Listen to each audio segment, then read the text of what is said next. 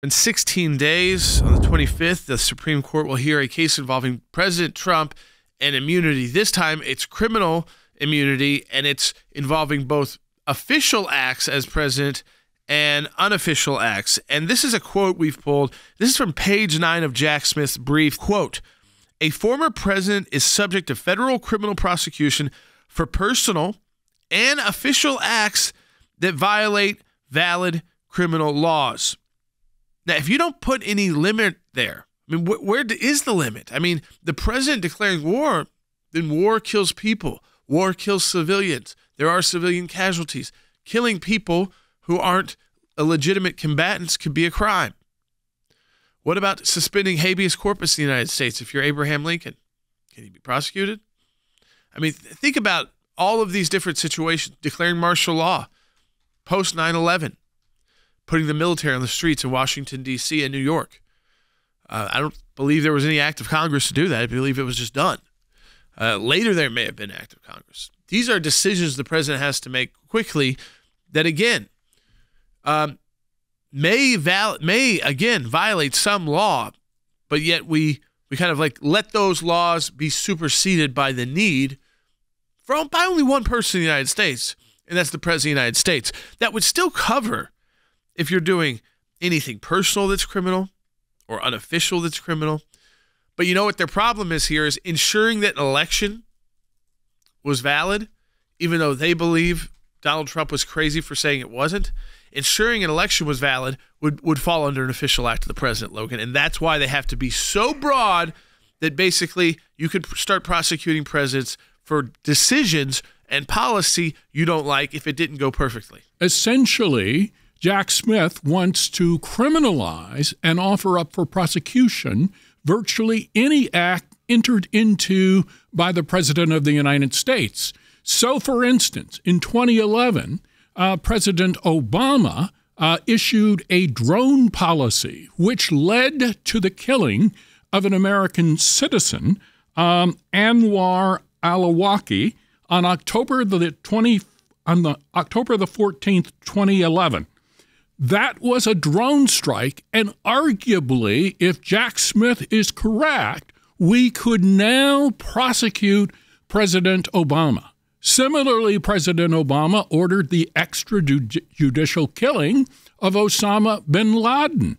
I am sure that some international law was breached by that activity, although it was supported, I would submit, by the majority of American people.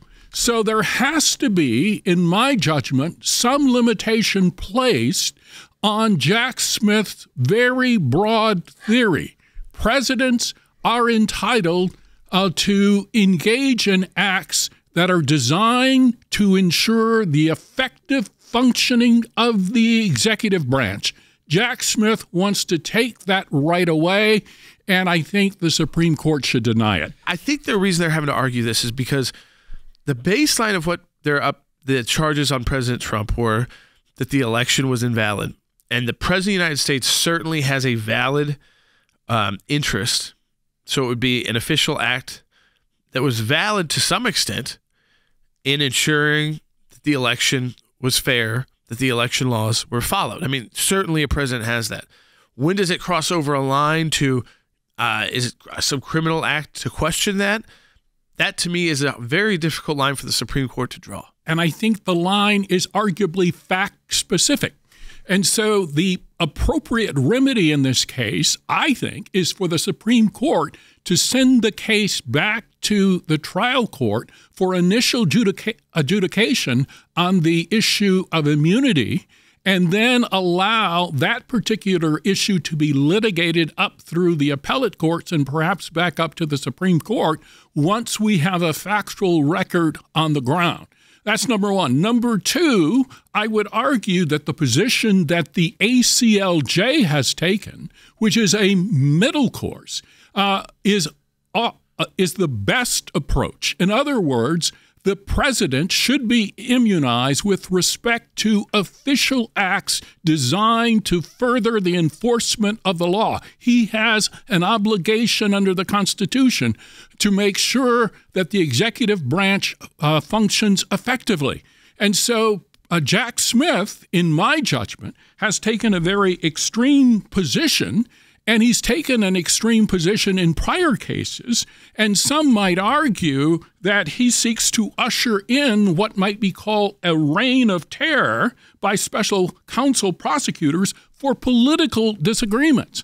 And that was the outcome of the Bob McDonnell case. The Supreme Court issued an opinion 9-0 against Jack Smith. So Jack Smith has a distinguished reputation of overreaching.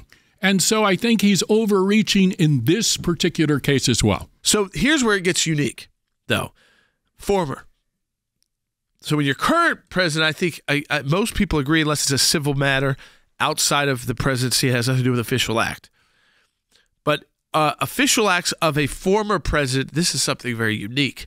And so this is why the Supreme Court has taken up this very question of, can a former president be prosecuted for official acts that a prosecutor believes that it could convince a jury that that president violated a valid law of the United States when they engaged in that act. And this is what's important to point out, this immunity case, that he's even having to do this case before the U.S. Supreme Court, of all places, that they are going to weigh in, because what he is trying to do is somewhat new. So he is pushing the line of what the Department of Justice has tried to do in the past. So this time it's a former president, and they want to prosecute for official acts as president. So if you officially as president believe the election was stolen and you say something about it, and they believe that you're doing that because you are trying to steal the election, not because you actually believe. So they're saying even if it's an official act, you can be prosecuted as a criminal when you become the former president. That is what they're putting forward here. And that is why ultimately I think you see the Supreme Court is taking the case, Renee, because this is a new way of pushing that line, Logan, and it would be a line push that would change for future presidents would have to make decisions differently if this case goes the way it could against President Trump. So you really have to, if you're a judge, you've got to really sit there, even if you're on the left, and imagine that if you do this, this also happens to your favorite liberal presidents as well, and they can be much more easily prosecuted for official acts. So these are duly elected presidents of the United States taking acts that the Department of Justice believes were criminal because of what? What was in his mind at the time? Which then you have to really get into intent. Did President Trump really have an intent to steal an election, or did he believe, truthfully, that the election was being stolen, thus he could officially take actions as president to make sure that it wouldn't be? Who gets to make the policy decision on that? I think it's the President of the United States, not the Department of Justice, even if they strongly disagree with the conclusion of the President of the United States.